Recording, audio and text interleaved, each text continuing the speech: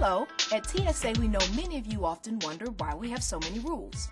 Rules that seem to slow down the security process just when you're in a hurry to get to your plane.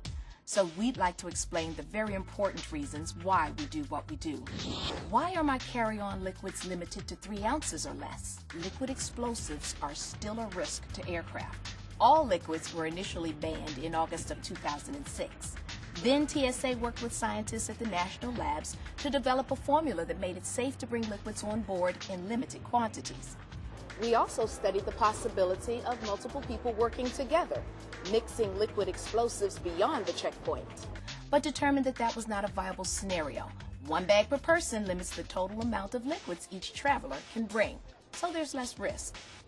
Learn more at www.tsa.gov.